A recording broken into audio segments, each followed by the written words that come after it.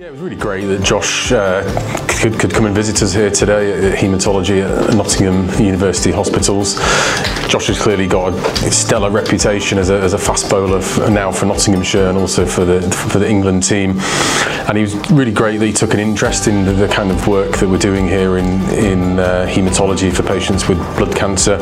And we talked a lot about the clinical trials that we're doing. He was very interested to hear about the latest advances and the different drugs that we're now using. And we also had a really interesting conversation about fitness, patients both rehabilitating and also prehabilitating during the course of their treatment. He's clearly got, you know, much experience and wisdom to add in terms of how people and patients can optimise their health and fitness, and so he was particularly interested in that aspect of the work. Yeah, I think so obviously we planned this visit to come to the Nottingham City Hospital.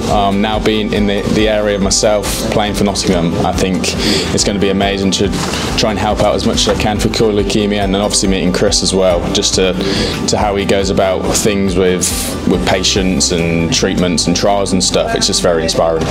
We did a tour of the department, so he met some of our research team, both research nurses and data managers working in office-based areas, but also patient-facing clinical areas.